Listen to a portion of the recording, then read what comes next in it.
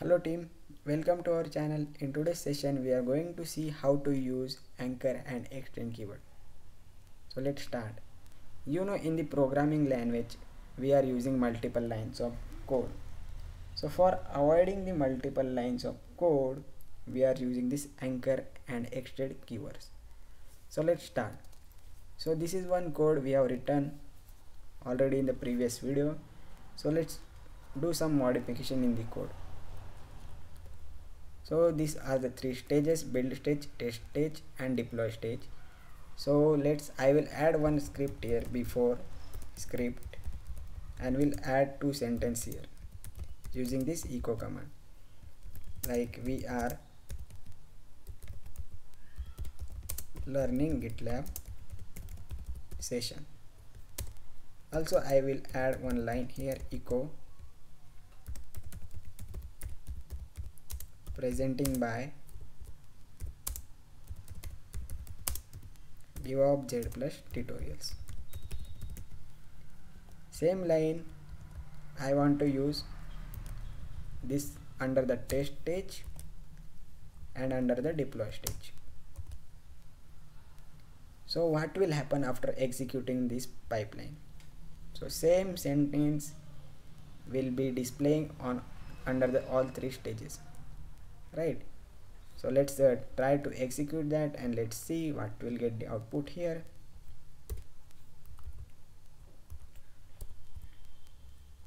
Okay, let's scroll down and click on the commit changes and let's see.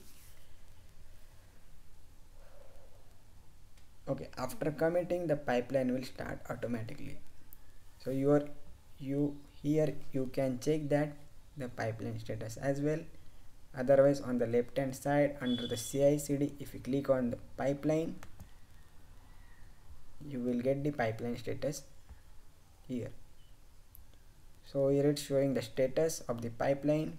Here it's displaying the commit of the pipeline, update.gitlab.ci.yaml under the main branch, trigger, who triggered. Here it's showing the groups Dan triggered and stages. Here it's displaying all the stages: build, test and deploy stage. Here also on the red symbol we can cancel that job, and in the download option we can download the artifact. If you click on here, there is no artifact found. So this session we'll see in the next video as well. Just click on the running pipeline. So our build job has been done successfully. Click on it and let's see. So you will see here the output it's showing. We are learning GitLab session. We are presenting by Devops Z Tutorial, and under the script job building has been started. So this all the statement has been printed here. Let's check under the test and deploy. Also it's displaying here. So let's go back to code and let's use the anchor keyword here. So how can we use that anchor keyword? So on the top of the YAML file, after the stages, just will add one configure with the name of the anchor keyword. So if you want any name there, you can give that, like suppose I will give some underscore script followed by colon with the ampersand. Ampersand is set up the name of the anchor, some underscore script. Let's go here and just print those two values here. I'll copy this value from here, I'll paste here. Then after that we can remove those lines from here.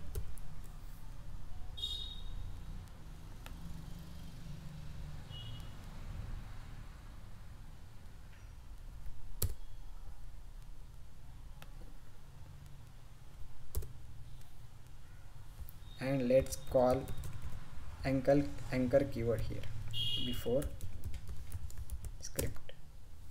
So how we'll call the anchor keyword here? Using the hyphen followed by star, and what's our anchor name? Script underscore some underscore script. Just we need to give this name here under all the stages.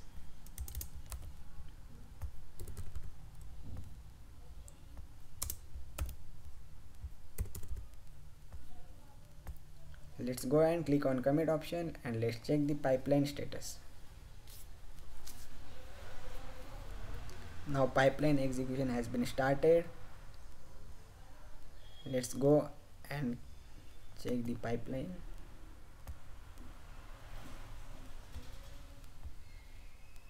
Click on the running. Click on this build a job. Let's wait for the execution. On the right hand side, it will display all the information of the job, like how much time it's taking, how much time it was on queue, what is the runner details, what's the commit ID, what is the commit message here, and what's the branch. Let's see here on the line number 18, 20 and 22. So 18 and 20 line we are learning GitLab session presenting by Devops Z Tutorial. Both two lines we have called by anchor keyword. So this is the way we can use that anchor keyword here. Let's go back and check under the test stage. Here also displaying the same. We are learning GitLab session presenting by Devops Z Tutorial, and this is a script. Job testing has been started. Let's go back and check deploy. It will also displaying the same. The pipeline has been, it's executing. Let's wait for the execution and let's check. You will get the same output here as well.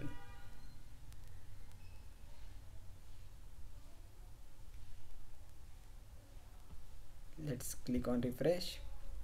Pipeline is passed. Let's see line number 21, 23 and 25.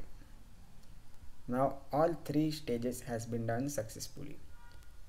So this is the way we can use that anchor keyword here, and we can call the function using this anchor.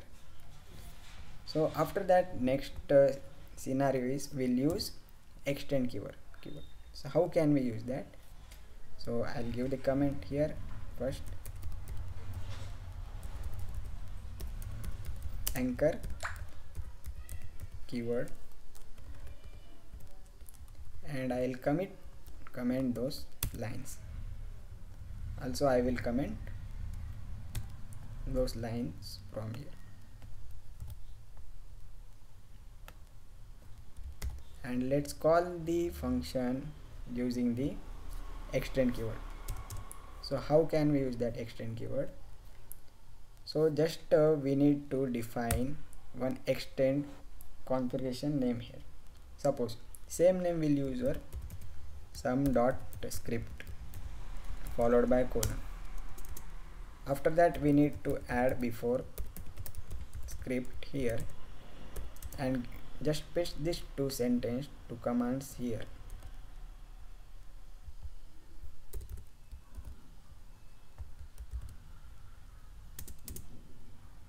And we need to call this sum_script under this jobs. How we can call this? Just go under the stage and give the keyword extends followed by colon and give the extend configuration name sum_script. Let's copy these lines and paste under the test job as well, also under the deploy.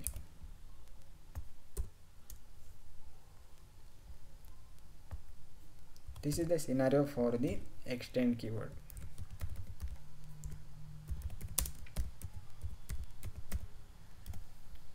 I will change something. We are learning GitLab session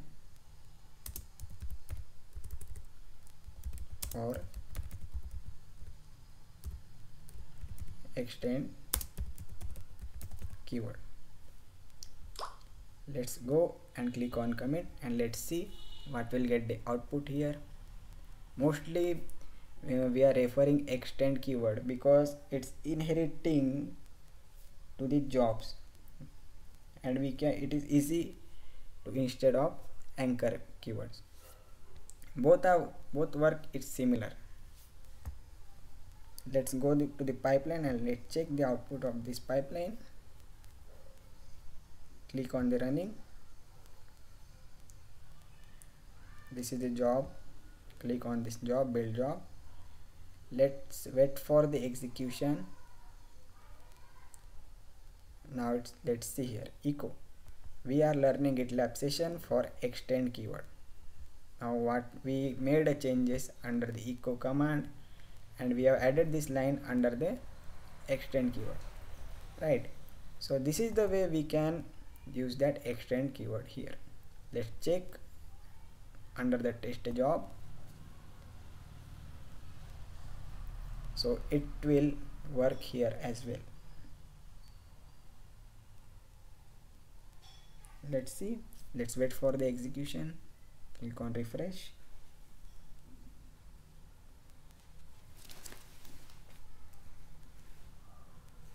Yeah, it's printing. We are learning GitLab session for extend keyword as well as presenting by Devops Z Tutorial, and under the script it's showing job testing has been started. So like also extend support multi-level inheritance here. So let's go back to the code. I hope guys you understand the flow of anchor keywords and extend keywords. So as soon as we'll use all those things under the complete one project. So thank you for watching guys. Please like, share and subscribe.